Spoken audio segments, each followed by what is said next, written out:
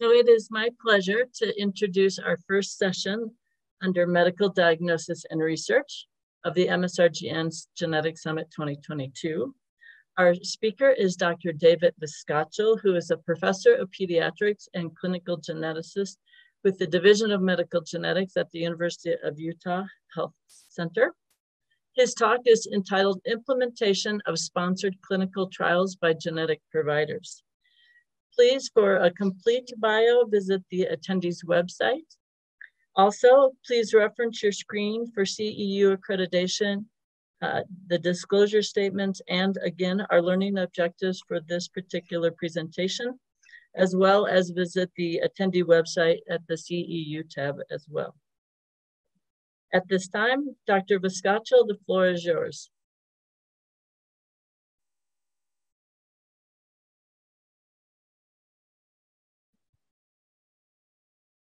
Okay, thank you, Janet. That was great. And thanks also for reminding me that I've been here at the University of Utah for some 30 odd years. Just to let people know that I came here as a pediatric resident and stayed on and did my fellowship under John Carey, and Ray White was my basic research mentor. But I would never have dreamed when I finished the clinical fellowship that I would have been able to participate in clinical trials. I thought that might have been for the metabolic geneticist, the biochemical geneticist, but not necessarily clinical geneticist. And so over this 30 some odd years, there are opportunities that have popped up. And I think for the sake of our families, perhaps sake of our interest that we have, each one of us gets somewhat tuned into, well, let's take it a step further from diagnosis and see if we can't make a difference in these families' lives. And so this is implementation of sponsored clinical trials. And I think many of us recognize now the cost of putting on a clinical trial goes beyond what NIH and I would say even the Department of Defense can provide. So we are looking, when I think of sponsored clinical trials, I'm really thinking of industry and pharma supporting that. But I wanted to point out, I definitely wanted to acknowledge that when you get into clinical trials as a clinical geneticist, you better have a daggone good clinical research coordinator. And I have to point out, Carrie Bailey has been here for some 20 years that I've been working on clinical trials. She's been my right-hand person. So with that, let's move forward to my disclosures, which these are just potential conflicts of interest. I'm just, I'll be bringing up different industry-supported trials only for examples and not for really bringing out the products. And so I really don't have any disclosures. And the objectives that I've put forward for you all is that I hope at the end of our 30 minutes, you'll be able to outline some of the basic principles of a clinical trial, especially with respect as you're thinking through the clinical trials. What does it mean to have a genetic disorder and go into a clinical trial? So these are not trials for hypertension or some of the more common conditions, diabetes, let's say. When you have a genetic disorder, there's a difference, I think, in these clinical trials. And then I'd like you to provide an example for recruitment issues. These are one of the key reasons I think sponsors come to us and say, would you be interested in putting on a clinical trial at your site? It's really primarily for recruitment issues. So I wanted to say a little bit in the first third, so I'll break this up into thirds. There'll be bench to bedside where we just talk about how discovery leads to effective targeted treatments. And then I'll go into the more boring side of things. But what is a clinical trial? How do you even think about performing them? And then I wanted to finish up at the end, just sharing my experiences over 2 decades for a few of the clinical trials that I thought were seminal in my career. So this should be really entitled that if we were to say from discovery to effective targeted treatments through clinical trials. And I just wanted to bring up a few examples. And a key one was the tyrosine kinase inhibitors that really took hold in the early 2000s, so right at the turn of the centennials. But there's we'll go through that, and then I'll talk a little bit about the recombinant enzyme replacement therapy and the key finding with respect to mannose-6-phosphate and what role that plays. And then I'll transition to something that's closer to home for me, and that's just the idea of going from gene discovery to finally having an FDA-approved product that can be distributed to our families. So the first example is the development of imatinib. So this is a tyrosine kinase inhibitor as a therapeutic agent for chronic myelogenous leukemia. So people who have been practicing for a while remember that this was a key moment, I think, in oncology, and I think we recognize that it could apply to other things as well. But we have to go back even beyond the late 1990s, back to 1960, when cytogeneticists were recognizing that if you looked at white blood cells from somebody who had CML, that there was an unusual looking chromosome in many of those individuals. And Janet Rowley in 1973 was able to show that there was a Philadelphia chromosome, and I'll try to bring up a pointer so I can point this out. So the chromosome abnormality was proven to be a 922 balanced translocation. So this was in 1973. And it took almost another 20 years before we could molecularly define what was so important about this translocation. And what was defined was that the BCR combined as a fusion with ABL, which is the tyrosine kinase, to lead to constitutive expression of the tyrosine kinase in those cells. So that led to a concerted effort to say, well, how can we inhibit ABL as a tyrosine kinase? And what is represented on the left side of the screen is the imatinib, which took a long time to develop, and how it actually inhibits the tyrosine kinase by popping out this loop right here and preventing the tyrosine kinase from activating downstream signals to propagate the cell and prevent apoptosis. So that's one example, and it really carried over. So in the early 2000s, recognizing that tyrosine kinase, especially receptor tyrosine kinases, play a role in cancers, it really got the pharmaceutical industry going. And you can see that there's a number of pharmaceutical agents now that you can target with different cell types that may have overexpression or activation of certain tyrosine receptors. Many of these are actually antibodies that block any of the growth factors that stimulate these. Now I'll transition over to something maybe closer to clinical geneticist, and that's the idea of treating those individuals with lysosomal storage disorders.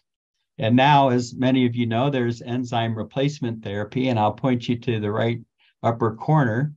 This is ERT, enzyme replacement therapy. This little glob represents the enzyme, but it's important to realize that it must have a mannose-6-phosphate attached to it in order for the mannose-phosphate receptor to identify and bring the enzyme into the cell. So again, we have to go back to the 1970s when Elizabeth Neufeld identified that individuals with eye cell disease, when they secrete lysosomal enzymes from their fibroblasts, they were not taken up by normal fibroblasts. And so there was a problem with this signal. Recognizing that, Emil Kakis really worked hard with MPS I disorders and was able to synthesize a recombinant enzyme that had to have this mannose-6-phosphate from Chinese hamster ovary cells. And using that recombinant enzyme proved that instead of being degraded in an individual's serum, or plasma as it's given as an IV replacement therapy. With that mannose-6-phosphate, it would go directly, it would target the cells and then get to the lysosomes and provide that enzyme that is missing in those individuals. So another seminal, example of showing how you go from discovery to the implementation of clinical trials. And then finally, this one that's closer to my heart is NF1, neurofibromatosis type 1. And this gene was cloned and sequenced in the early 1990s. And soon after the sequencing, it was known that there was a catalytic domain that interacted with activated RAS to down-regulate RAS bound to GTP. It would stimulate the loss of phosphorylation of GTP, go to GDP, and then become inactive. So I think we know that RAS is a very important oncogene and been known for a decade. And so this was pretty exciting news. And knowing how that fit in the pathway, at least within Schwann cells, the interest was to try to develop inhibitors so that maybe those individuals with NF1 dealing with tumors, especially Schwann cell related tumors, could then have reduction of growth. So there was a number of pathways that were trying to be targeted, including this the pathway that leads the attachment of RAS to the inner membrane, and that were statins and farnesyltransferase inhibitors. But those weren't very effective. They weren't very specific. It's been difficult to target RAS. Even 50 years later, it's still difficult to target RAS specifically. So the downstream signaling of RAS goes through a number of phosphorylation handoffs, I call it, to different proteins, including the ERK protein. And a focus over the last 10 years finally led to FDA approval of a MEK inhibitor for non-resectable symptomatic plexiform neurofibromas in children. So hopefully we've seen that there's a way to go from discovery. So the idea of research can eventually apply. And I think all of us think that, or all of us feel that the whole purpose for establishing a diagnosis is really to improve quality of life for those individuals through interventions if you can find them. So I want to switch gears and now talk about the trials themselves. And I want to put you in this position where you're providing a diagnosis. So this is a disclosure for a recent diagnosis. Perhaps it was exome sequence analysis, and you're now sitting down with the families. And you know that there's a checklist that in your mind you've been following. You want to summarize the clinical manifestations to say, okay, does your child really fit this condition that's now been identified? And here we have molecular confirmation. This is the actual change, the variant that actually causes the problem that leads to the phenotype. And then you'll talk a little bit about heritability and how it might be important for other family members. Maybe transition on to management. Are we going to have to follow things?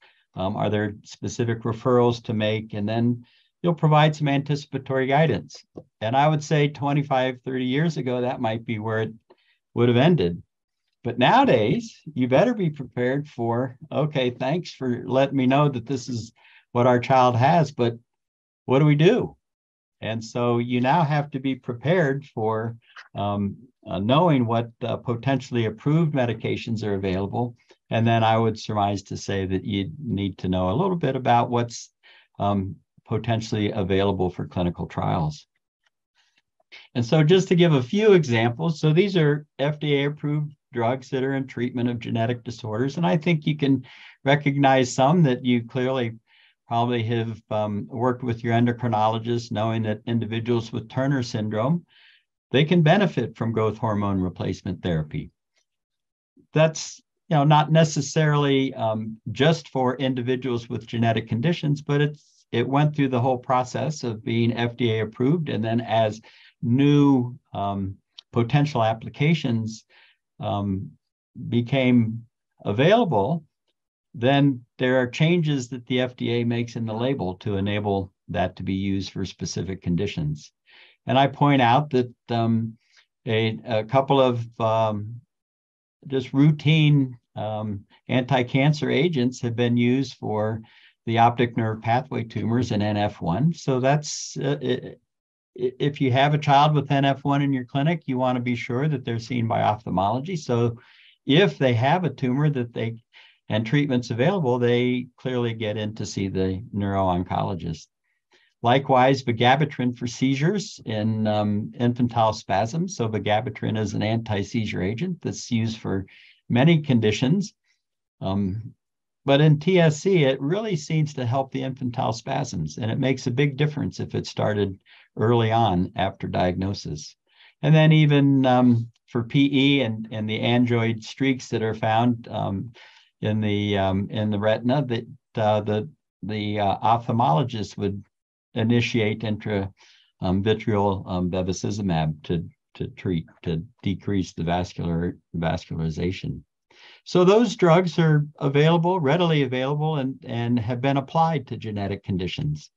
But now you have to be thinking about targeted treatment. So once you know the genetic change, you know the pathway that's involved, now we start thinking about, well, let's use some targeted therapy so there's not the what would be off-target side effects that might arise if you were using a broader treatment. And I just put in a few conditions that, or a few medications that you might use for different conditions.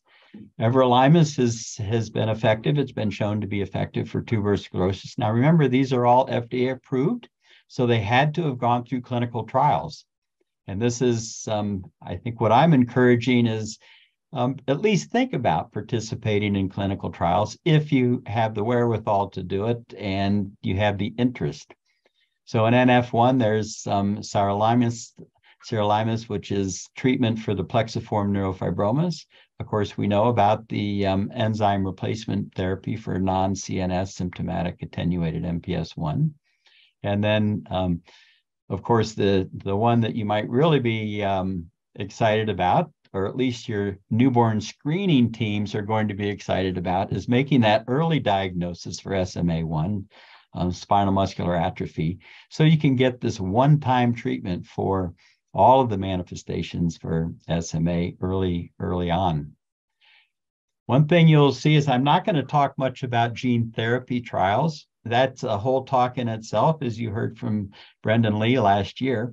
But we might have some discussion about that in the after the lecture here. So the other piece that you have to think about in that counseling session is what's available in clinical trials. Because, you know, the families are going to ask that same question, what's available to treat? And I just put up a few examples. You may not be aware that there are clinical trials for Fragile X syndrome, even for deletion 22 Q11.2 syndrome. This is something that you wouldn't necessarily think about as a microdeletion condition, but it's always worth taking a look before you sign off on your counseling session. And then for NF1, this is a relatively new one. This is treatment of the cutaneous neurofibromas with a MEK inhibitor that's in a gel, and that's an ongoing recruiting trial. So it's always worth to look it up. And now thinking about clinical trials that are in medical genetics, I just wanted to bring up 5 different points that we'll go through just to give you a sense of how you would go forward, what you should be thinking about if a clinical trial is implemented at your site or if you become involved in some way. So we'll start with the goal of clinical trials. And the ultimate goal, you really want to hit a home run, right? That's to get FDA approval is the ultimate goal of, I think, any clinical trial that has taken a lot of effort. You'd also like to have a study drug that treats all manifestations of genetic disease, essentially if you could come up with a cure, but we need to be thinking about treatment of whatever manifestations might be bothering the family the most who have that genetic condition. And just looking at this, I don't know if that's the Houston Astros playing the Philadelphia Phillies, but anyway, we know how that turned out for those of you from Texas. So here's a goal, a single pill for all symptoms. This was emphasized. Bruce Korf gave a talk, and he emphasized this to our at our NF group, that our NF community. And it's unlikely that we'll have one pill to treat all of the manifestations for a condition with such a broad set of clinical features, clinical manifestations. So maybe there's a pill for learning problems, a pill for tibial dysplasia, and another for the neurofibroma. So we have to break it down into pieces. So the goals of what you hope to accomplish with the clinical trial really determine the type of trial, the type of clinical trial that you'll go forward with. And just to break this down, there are observational trials where it's a collection of individuals and trying to perhaps phenotype them a bit better so that you have a sense of natural history over time. And often these observational trials will gather a cohort that will prepare that group for intervention. So if you have a better phenotype cohort, you may have a better idea of what the endpoint selection might be. Once you decide that an intervention is appropriate for a condition, then there's the phase 1, which is primarily a safety first exploration of that new agent that you're trying, and this can be even a dose finding phase 1 study, so that you don't know what the appropriate dose is as you go from preclinical trials with mice models or any other model to now treating humans. And so this has a lot of pharmacokinetics and pharmacodynamic components to it. And then transitioning, once you recognize that this is a safe medication to give, then you start thinking about the efficacy. And that's the phase 2 trial. And usually those are smaller trials. And if they appear safe, if the intervention is safe and effective, then you move on to a larger trial, a phase 3, phase 4 trial, where it really becomes more of a real world experience. And there are many clinical trials that have done pretty well in phase 2, but just crash in phase 3. So it's not an easy thing to go through each of these phased clinical trials, but extremely important as the regulatory agencies review the data with you. So there's another point I'd like to bring up, and that is clinical trials that are principal investigator initiated versus sponsor initiated. And I think these days, just given the expense of trials, a principal investigator can have an idea, can have experience in a particular condition, let's say, but they generally are not going to go alone to move it to a clinical trial. And there needs to be support. And if you can get it, NIH has enough to do so for a pilot study, then it's worthwhile. But these days, I think that you need to connect and collaborate with the sponsor in some way. But once the sponsor has a hold of it, then as they reach out for recruitment and find other sites to carry on the clinical trial, that's where geneticists may get involved. And I'd have to point out that the whole purpose of the clinical trial is to get regulatory approvals, and FDA is the primary, I would say, the primary regulatory agency, at least here in the United States. So protocol development, I wanted to spend a minute or two on protocol development, as this takes a fair amount of time. This is the going from discovery to effective treatment. So there's a concept, and that needs assessment by multiple individuals, including who's going to sponsor that trial. So it's not just the principal investigator who has an idea. The sponsor also becomes involved in the concept of, is this an endeavor that anyone would want to sink time, energy, and of course, money into. And so developing a specific drug versus pulling one off the shelf and trying it on a different group of individuals is also fairly intricate in the development of a trial. Preclinical drug assessment, both in vitro studies in cells, as well as generally through the mouse modeling, so that some PK information can be available, really is sets the stage then for the design of a clinical trial with the protocol. And that takes the principal investigator and a whole team that looks at the logistics of carrying out that trial. And that involves the certifications at different sites, as well as clinical coordinators being available. Administrative side of institutions become involved at that point. But then we move on to truly identifying which sponsor will take on that trial. And they need input, because many sponsors, many industry related sponsors don't have the sense of what this condition that they're providing a drug for is, what it's actually treating. And so this is where we need the collaborators, the statisticians, the consumers have to provide some input to really define what would be the endpoints and how this clinical trial is going to go forward with the protocol.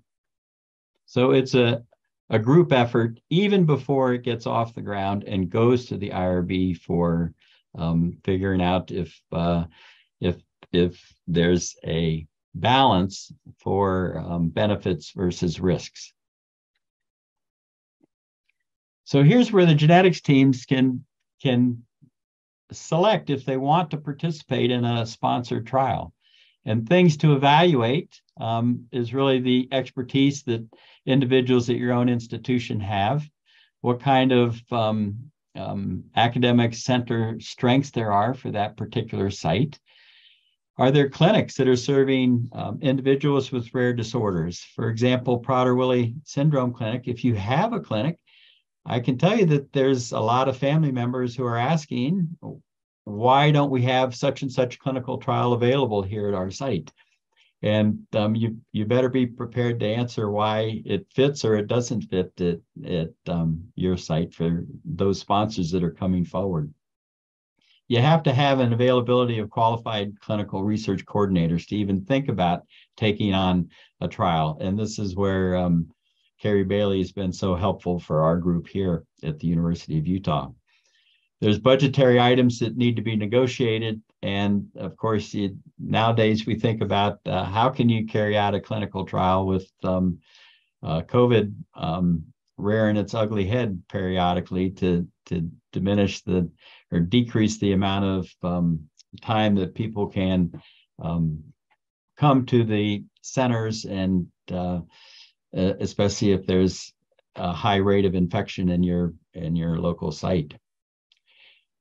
And then you really need to think, okay, we have the patients, let's say, and we have the wherewithal to carry it out. How about what's our next step? And here we're thinking about the different manifestations that you could treat. And now looking at the sponsored clinical trials, this just shows you, even when you select a particular trial that you'd want to do, there's many sponsors that you can look at. And here's 4 different sponsors that you might be considering for a trial with your clientele. And recruitment, eligibility, enrollment, valuable participants. These are all ideas that you need to keep in mind as you reach out to your families. And then the performance of the trial. There's data collection. You have to identify adverse events. There's protocol deviations that you have to keep track of. So there's a fair amount of paperwork. This is just an example of an adverse event form that needs to be filled out, regardless of if you think it has anything to do with the intervention or not. And protocol deviation forms, of course, you fill out for both patients as well as the carrying out of the trial with the investigators. And I'd like to finish up on the clinical trials with endpoints, endpoints, endpoints. That's the key finding. And these are determined by experts, and hopefully we get participant-reported outcomes included. And this is just an example of the research community for NF1, where we recognize that for the sponsors to define endpoints is not perhaps as good as if it can be defined by the research community. So this is the response evaluation in neurofibromatosis and schwannomatosis with their mission statement, and it includes experts that come up with the potential endpoints that each of the sponsors could use. And I like to point out the patient-reported outcomes, and here's a number of patient-reported outcomes, including quality of life, questionnaires, care provider surveys. And the FDA has really paid attention to this ever since the last decade. And so for any clinical trial, there should be patient-reported outcomes involved. So here's the end of a trial. Is it a home run, or are you back to the drawing board? And that's always the big question. And I just wanted to point out, what is a medical genetics? What's different about clinical trials when you have medical genetics involved? And you can look through here and sort of recognize that there's something different about our families as they enter into a clinical trial. And I just have that listed for you. And I just, I'm going to finish real quickly here for examples of clinical trials, just to share with you my personal experience. I started out, my first clinical trial was the extension for the phase 2 randomized crossover placebo trial for MPS I. This turned out to be Aldurazyme, and it did get FDA approved. And then recognizing that these are, that you can carry these out as a principal investigator. I was involved in an observational natural history of scoliosis trial in NF1. I transitioned on once you know some people in the community, they sometimes say, well, if you have a patient that might be eligible, consider opening your site. And this is one that was an open label for intrathecal Elaprase for one of our patients in the family that lived in our area. I also performed or was part of a site study for phase 2, phase 3 for hyperphagia and Prader-Willi syndrome. And as it turns out, some trials are terminated early.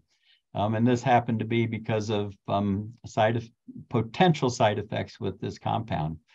And then finally, my most recent one is the phase 1, phase 2 randomized high dose, low dose with vitamin D in adults with NF1. And I've got, there's about 5 slides here, but I'm going to scoot on to the final point. And that is that in clinical trials, the endpoints help you get to the point where you want to transition to care. And that's the whole goal. So I'll close off with that from the University of Utah and open it up for questions. Thank you very much, Dr. Viskochil. That was wonderful. Just a reminder for attendees to enter questions into the chat. Dr. Viskochil, we already have a couple of questions for you. So I'll go ahead and read those for you. So the first question, which we've gotten a couple of votes for, is how do you get funding for clinical trials of nutritional interventions like vitamins, especially given your recent vitamin D study, it sounds like, when it has to compete with pharma? Well, I guess I would say each protocol is going to be different, okay? It's and so there's not one answer that fits all. And I think the biggest issue when you talk about some of these nutritional components, the endpoints are going to be difficult to measure for the most part, unless it's a metabolic condition that there's maybe a deficiency or you can enhance the pathway. But I guess I'm not convinced that industry prevents that from happening. They just have no interest.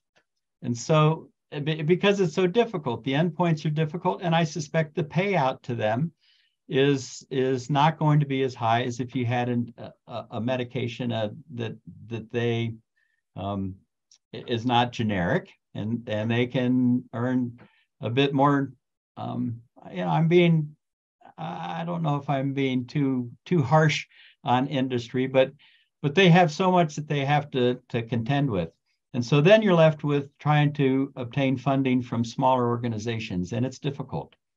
So at least for our vitamin D study, we had to go through the FDA. They called it an IND. We had to get an IND for it because we were anticipating changing the label if there's a benefit. So that sort of prevents you from wanting to expend too much time in those kind of studies when you have to get an IND. Exactly true. So thank you. Next question is, how can rural/underserved patients be equitably involved in these research opportunities? It seems like options are limited outside of large academic centers. That is a great item that we deal with a lot when we negotiate with our sponsors, and that is to make sure that that the families are compensated for not just the travel that they do, but the time off from work. And it's a negotiation that you need to put in at the beginning of your budgetary cycle, because if you don't build that into the budget, then sometimes we lose families because of the difficulties in transporting. But you know you have to keep in mind some of these trials are potentially so beneficial that some families will relocate to a place where the site is available and they're close by.